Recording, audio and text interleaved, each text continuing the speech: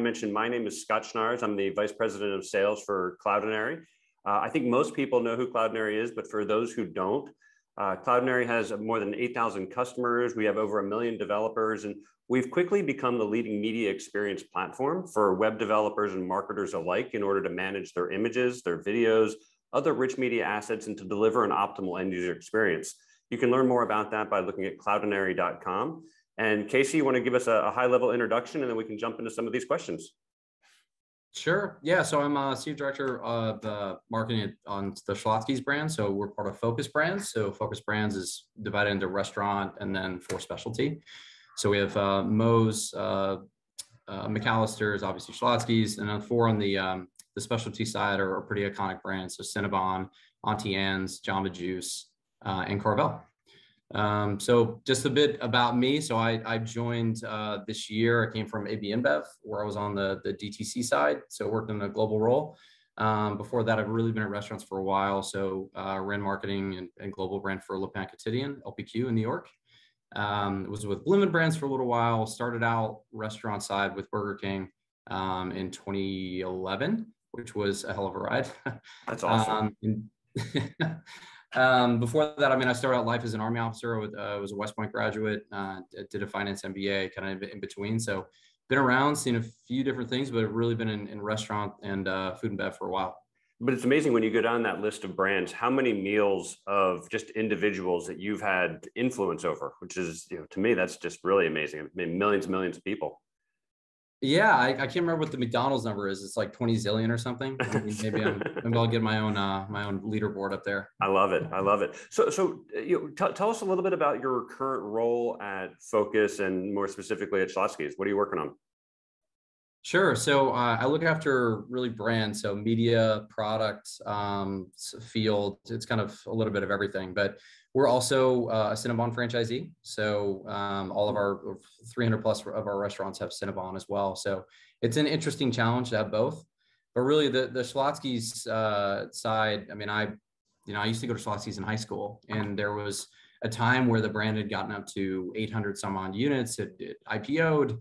And unfortunately contracted back down. So, it's an interesting role to be in because, there's a huge presence nationally, but obviously not as many restaurants as we have. We're on a great plan to grow, to get really back to, a few more hundred units in the next couple of years.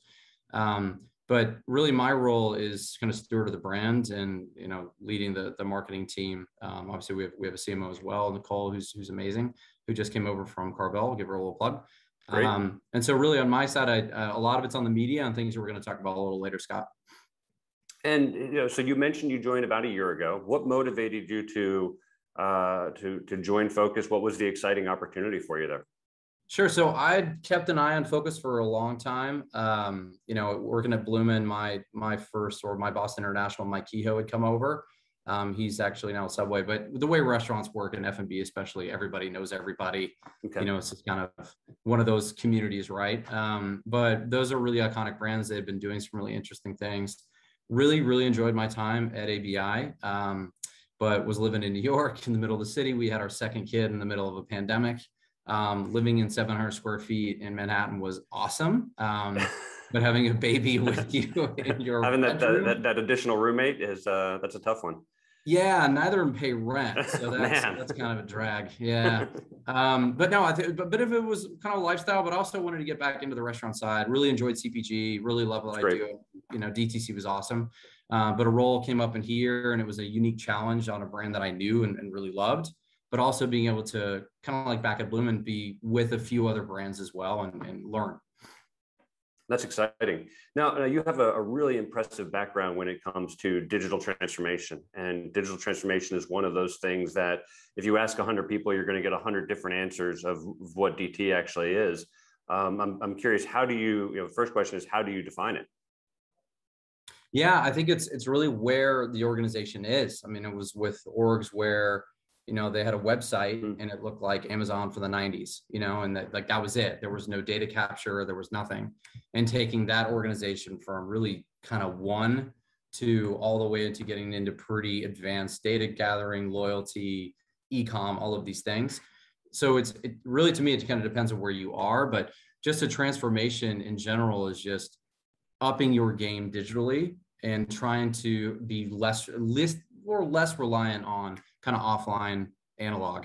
And again, it just depends on where the organization is, what your goals are. But what we've seen in the pandemic is DTC, especially, and e-com, they are king. It doesn't mean that drive-throughs and in-store and these other things are going to go away. That's the majority of a lot of our sales in restaurants still.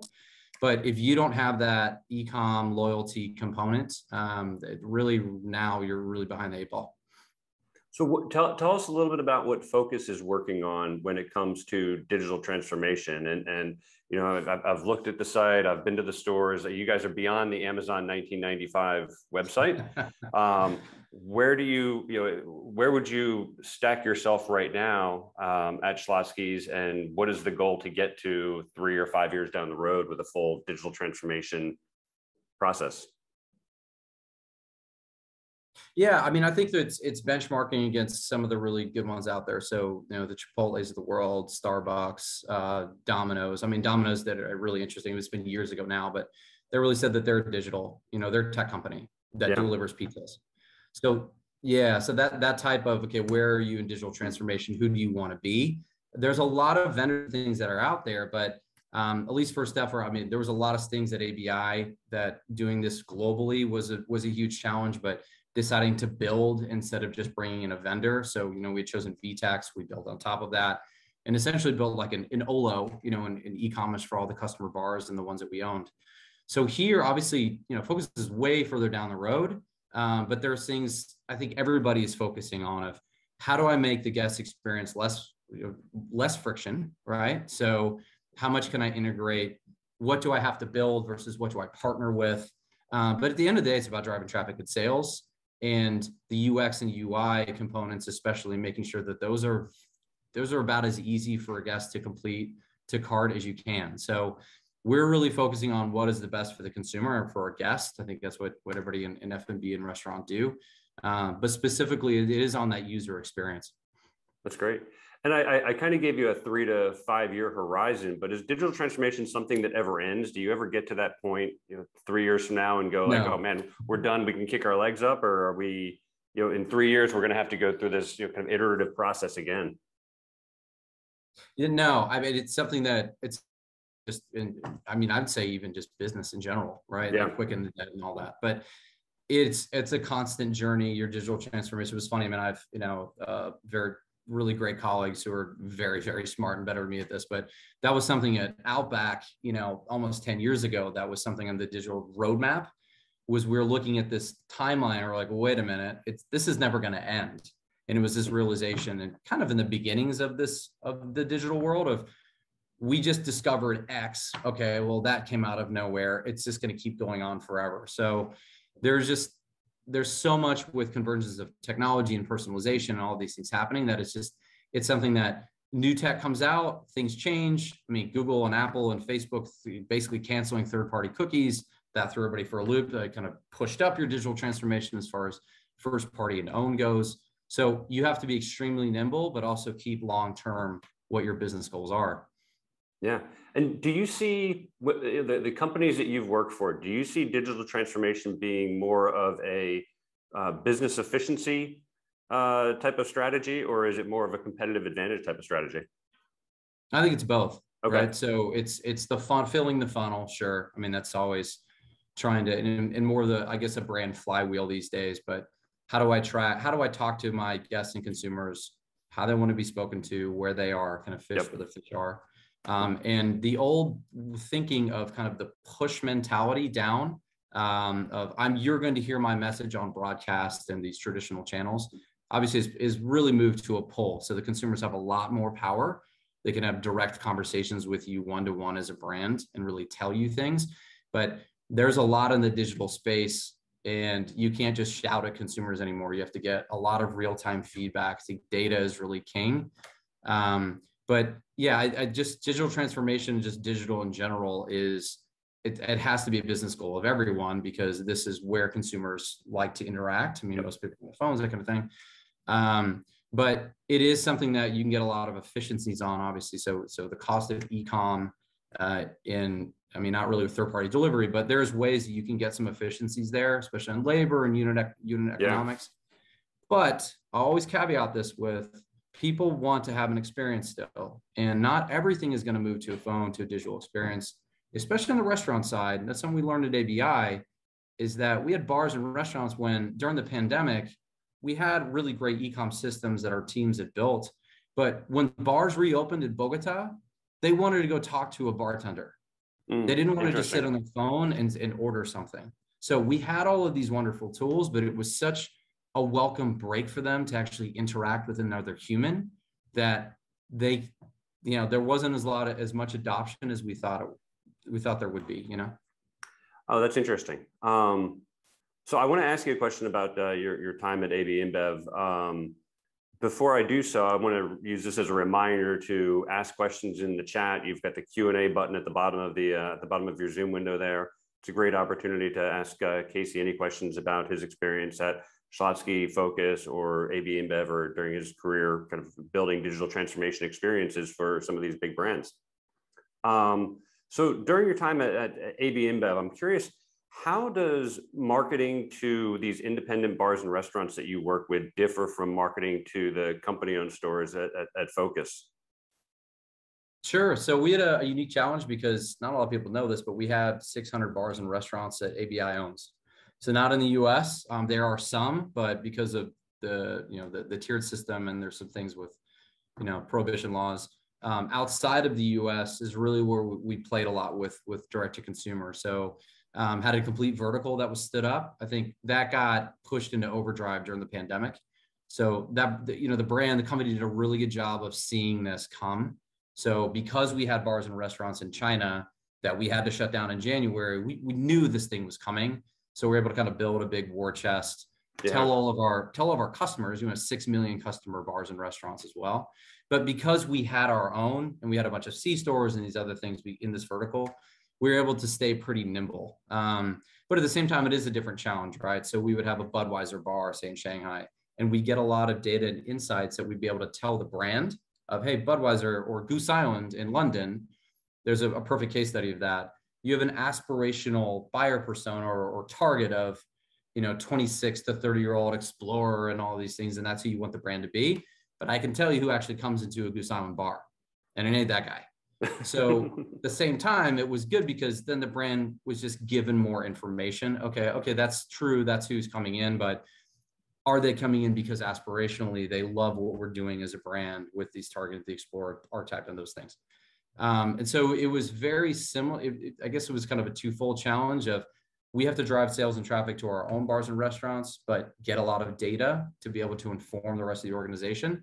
And then also be able to share that with all of our customers as well.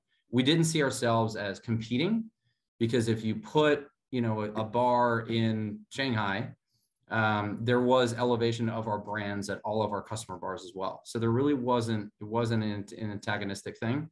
But at the end of the day, it was really about how can we better serve our customer bars while we also learn more about our brands. Yeah. And who is the Goose Island kind of target customer now? Or who is actually showing up? Yeah, I mean, it was, really, Scott was like guys like us, kind of 40s, couple kids. You wanted to come in and have a good craft beer in a cool place. And maybe you were attracted in because of who Goose Island is trying to talk to. Yeah. But that brand team has it locked down. They know exactly what they're doing. But it was more of, hey, here's another data point where, maybe it can inform the brand strategy. And how did the brand react to that when they started? They went in with an assumption this is going to be the 26 to 35-year-old. I think you called it a traveler or explorer. It's kind of explorer archetype. Yeah. How did the brand react, and what were some of the things that you had to change when you learned about that? Yeah, I think data is really king in a lot of CPG, obviously. So especially with DTC verticals. And it wasn't just us, it was, our competitors and Coke and everybody else trying to learn more about the end user. So it's funny, we sold the most Fosters in the world, right? At Outback. Oh, wow. Yeah. So the ABI brand. So yeah, reps would come in, hey, you're still buying hectoliters of beer. That's great. Keep it up. And we had all of this data and insights on who is actually coming in and consuming the beer. So it was interesting, ABI really did solve that and say we should have our own and we should be a very data-oriented organization. So It was really good in the 3G capital side. That is something that's definitely a good pillar of theirs, is if you have data and you have evidence, that's going to win. And so it's good to change your perspective and not be married to things, because the landscape changes constantly. What about, let's shift gears a little bit, talk about first party versus third party technologies. What are some of the third party technologies that you're using to accomplish your DT strategy at Focus today? Sure. So, I mean, we have some really great vendors, they're like the Yext of the world that we use for some things on location management. I mean, a lot of the stuff's public that's out there.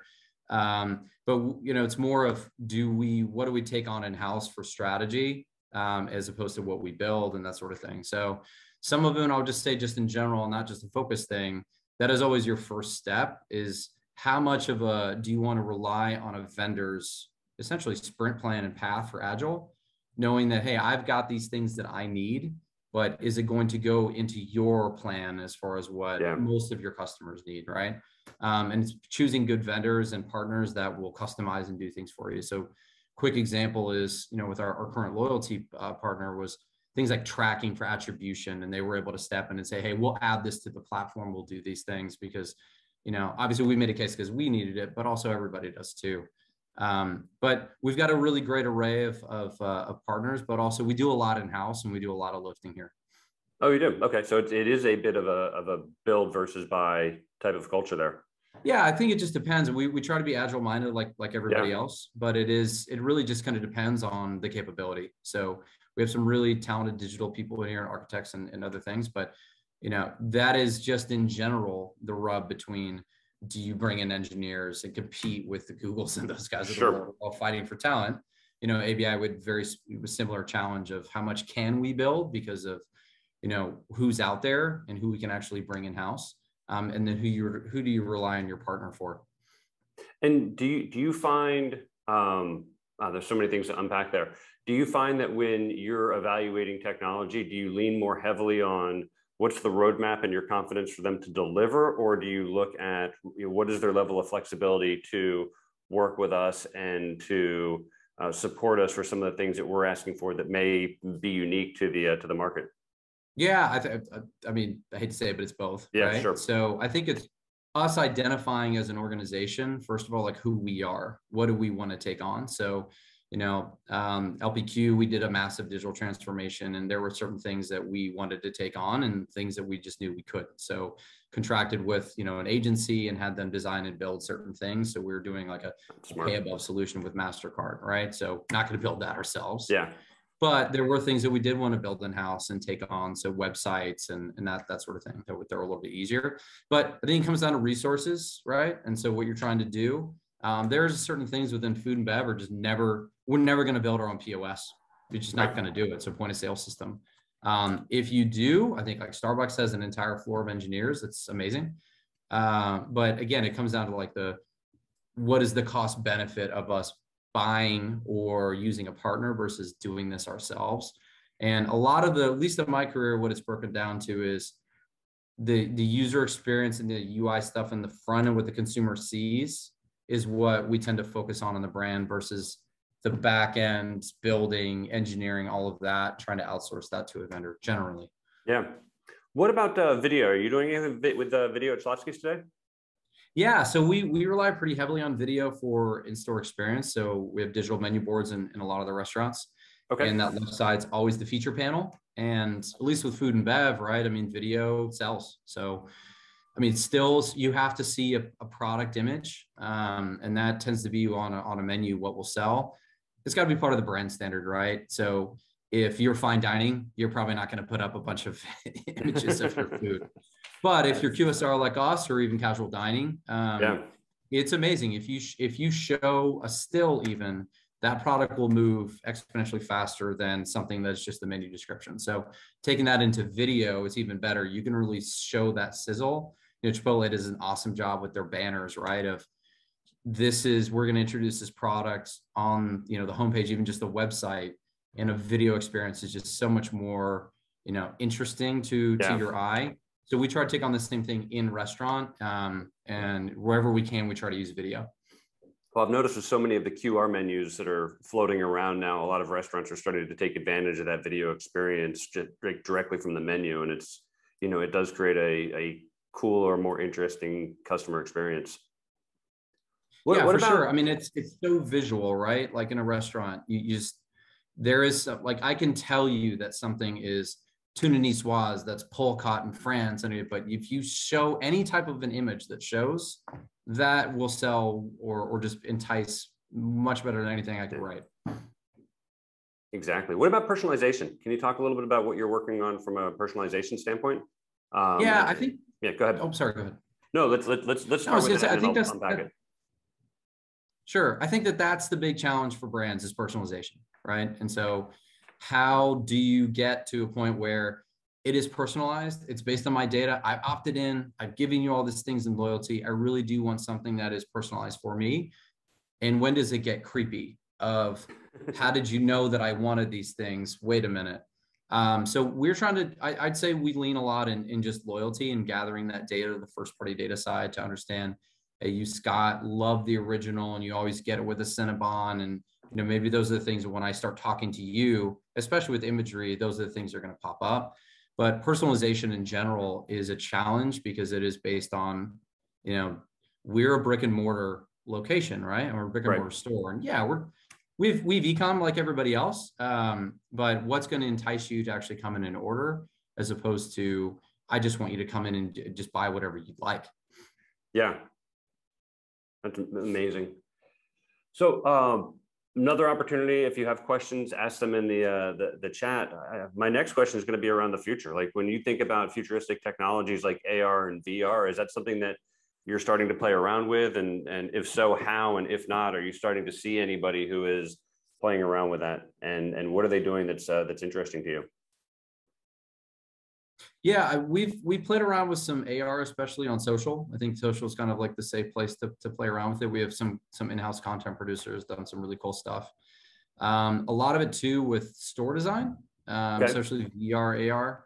So we're working on, we're rolling out 1,000 square foot and 1,800 square foot prototypes for Schlotzsky's. So those are, classic two drive-through lanes. One side will be just pickup only. So digital orders, first party, third party, and the other side's more of a traditional drive-through. But I think eventually we'd all like to get to, you put on a VR headset and you could show a franchise candidate, this is what your store is going to look like. That would be an absolutely incredible thing to do. With AR, it's a little bit easier because you can just use filters and that kind of thing. Right. As far as the guest experience, I think nobody's really figured that out. If it's an immersive experiential thing, like you got a Harry Potter store right in Flatiron in New York, and there is a VR experience there, you would expect that. Sure. But within a restaurant, that I think that there are some challenges and things. But as far as development and franchise sales and some of these the ways that we can actually show what a concept will look like, for sure. That's a really great idea. That's really smart. I got one more question before we jump into the Q&A. And Ryan, I think we have, about 10 minutes left? Yeah, we've got you slated for another 12, 13 minutes on my end. Perfect. So just like pops in and out. Right.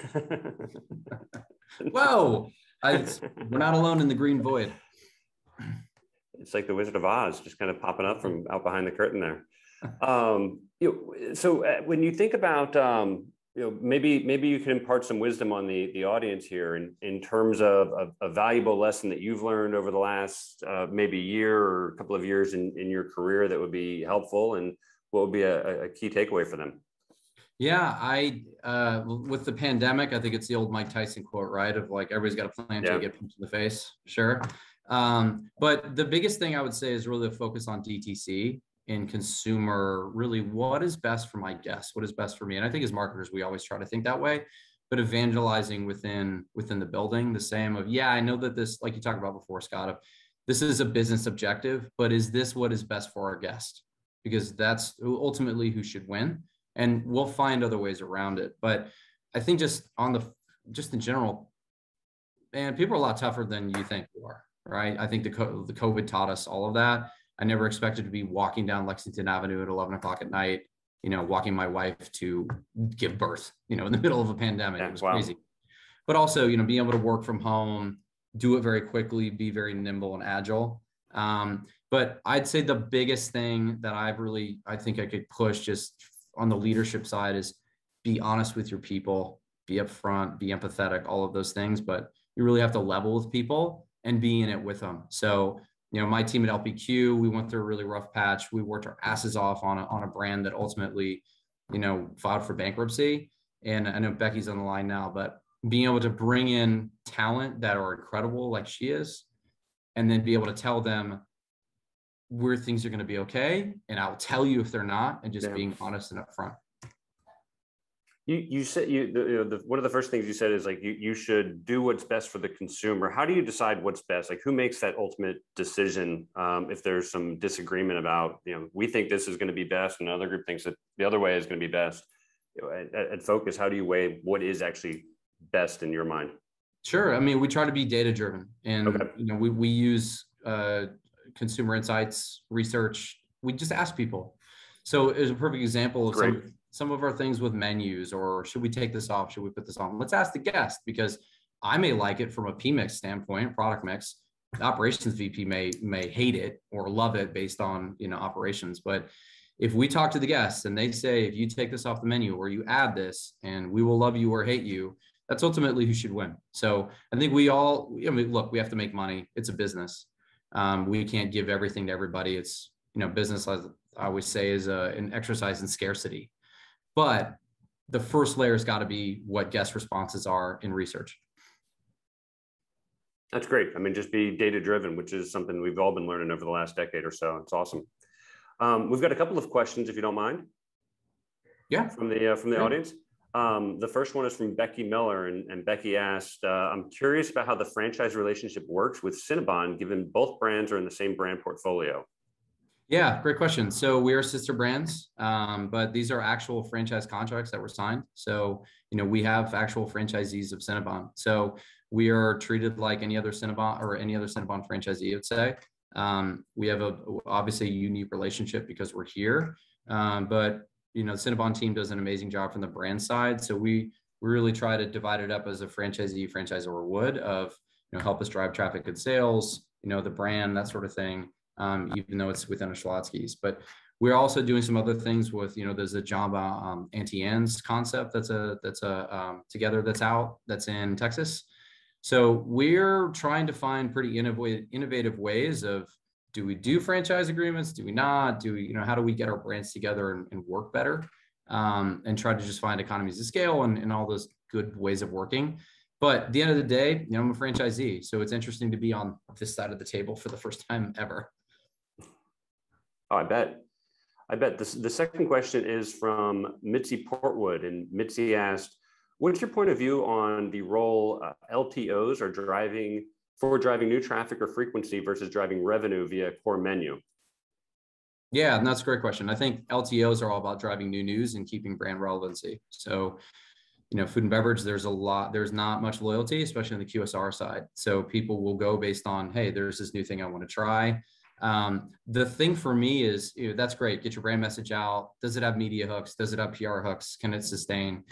The challenge is, does it stay on the menu? So that second part of your question, Mitzi, about when does, is this better to focus on core?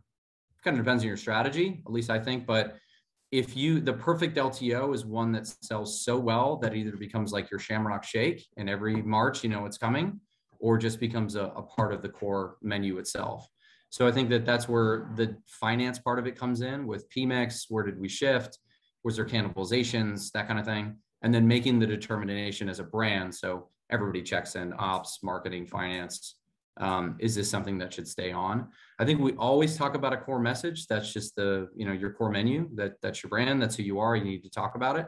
But peppering in new news, I think it's depends again on, Burger King, we'd have something like 12 LTOs a year, but we also had a huge budget. We had a lot of things that we could talk about.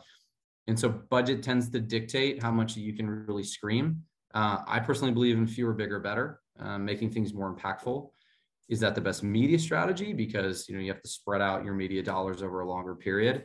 But answer the question, I think LTOs and core menu have to work together based on the brand strategy, but really one is about new news, getting kind of media out there, and the other is about maintaining your current guest. One of the follow-up questions that Mitzi asked is, how is Schlotzsky keeping things fresh for the guests? So maybe you can kind of expand on that a little bit more. Yeah. So this whole year, really, that was kind of the brand relaunch, is that we went back to bigger portions of protein, bigger portions of meat. And that was, it's a mouthful as our campaign. So you could get a sandwich that's as big as your head at Schlotzsky's. And that was something that was part of the original brand. And so that was something, just going back to that core was very exciting for us, because it was finding what does our guests really want from us, and then how do we expand out from there. So the other part is pizza. I think we're the only brand one of the only brands that you can get a pizza through a drive-through. And so that's something that has been an awesome impact for us. Something that, the innovation side we're able to build on top of, but we try to keep things kind of fresh and updated and fun with our, bakery credibility, because we, bake everything, all the bread in-house. It comes from scratch. There is a baker in every Schlotzsky's that sits and actually does it by hand. And so how do we take those core things and then make them more fun? And then adding in really our campaign and branding through the year. The other side too is just like we talked about, the digital transformation and technology side.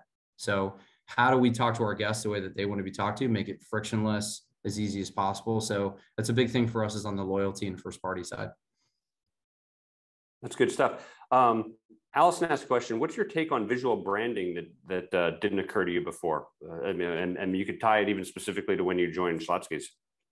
Yeah, so it's something we've noticed just looking at brand in general. So we do a lot of testing. We use great media partners, Nielsen's, those of the world. But looking at our marks, rights, everything else, all the logos that we have, what's impactful, colors, fonts. So the Viz ID. We had been Austin Eatery for a few years. That was really a different concept than Viz ID and brand. We've moved back to what the core of Schlotzsky's is, and trying to really find that essence in those core colors. But we've noticed really throughout is that there's a lot of simplification going on with Viz ID and with brand. So Burger King's a great example. It's funny, like the 1970s have kind of come back, right? And so a lot more rounded, a lot more simple. If you look at good exercise is just look on your phone at your apps and just see those icons, how those have changed. They're a lot less, the HBO Max one's a great one. It's a lot more rounded. It's interesting just to see from a Viz ID standpoint in general that these sharp edges, a lot of detail is going away. It's getting more simple. And so we're trying to incorporate a lot of that into our brand as well. But the other thing I would say at Schlotzsky's is the food is the hero, right? So anything within our Viz ID, the food needs to stand out. A giant original is the core of our brand. So when somebody comes in, they get that on a plate or in a bag, that's what they're looking forward to. And that's what they're going to focus on. Not copy, not messaging. How do you make the product stand out? That's great. Now, as a Californian that hasn't traveled in a long time, I've got to ask. You mentioned you're going to open up a bunch of stores here in the next couple of years. Any world where one's coming to California?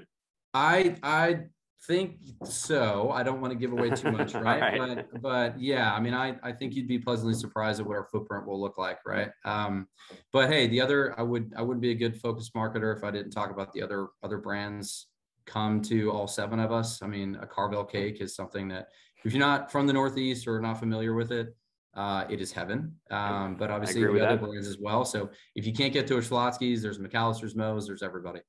Yep, we got a Jumbo right down the street from our house. It's awesome. Perfect. We hit that a lot. I think that's all the time that we have, Casey. I really appreciate the time and you taking a couple of minutes to chat with us here this morning. Thank you so much. No, thank you. This was awesome. Great. Ryan, back to you.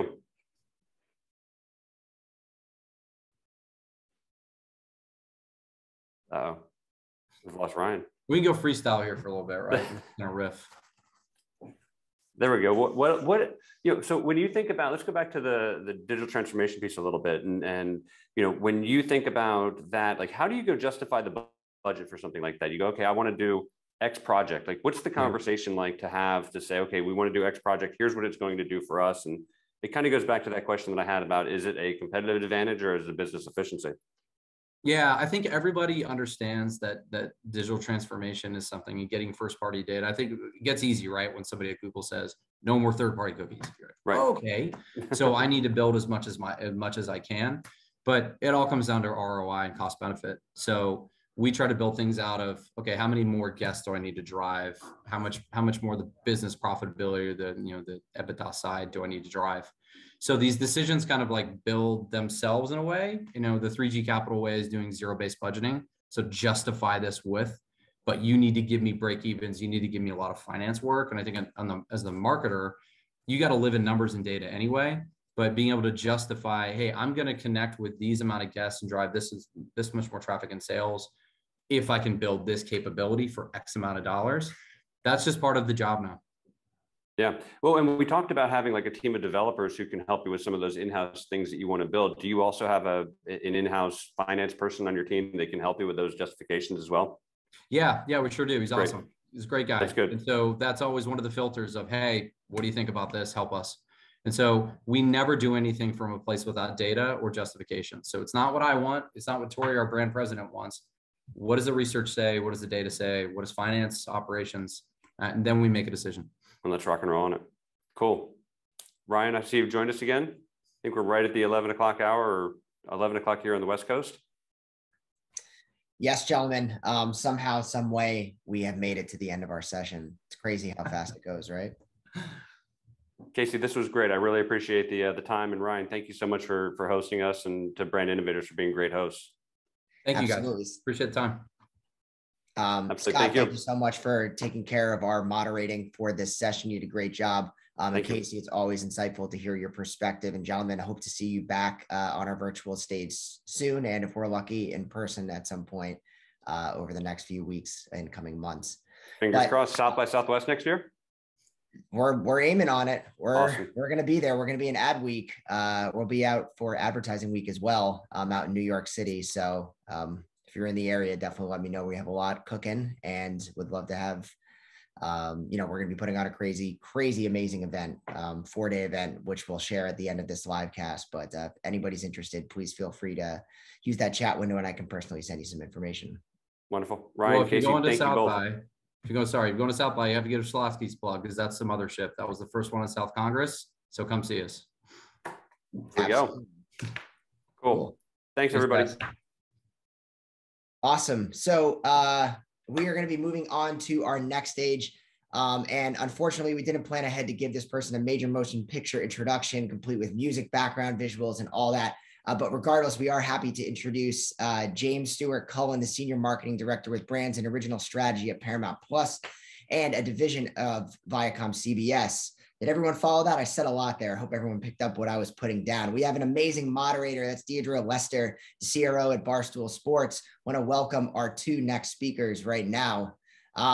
Looks like we're here. How's everybody doing today? Doing good.